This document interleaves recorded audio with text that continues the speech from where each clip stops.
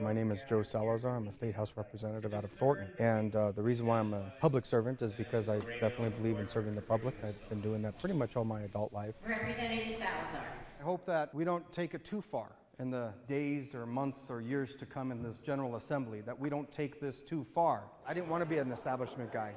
I saw far too long that people become a member of one party or the other, and then that's what they do, is they follow those rules.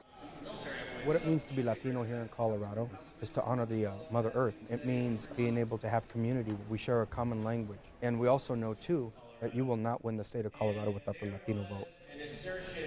It's such an irony that the people who decry immigrants so much are here by virtue of immigration, like Donald Trump and his family. Excuse me, I need a vote. Thank you.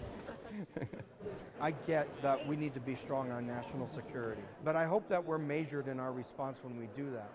I was not for the Iraqi war, and I wasn't for it because I know that when the call comes, Latinos rally and we go and enlist, and we're the ones out in the front lines fighting.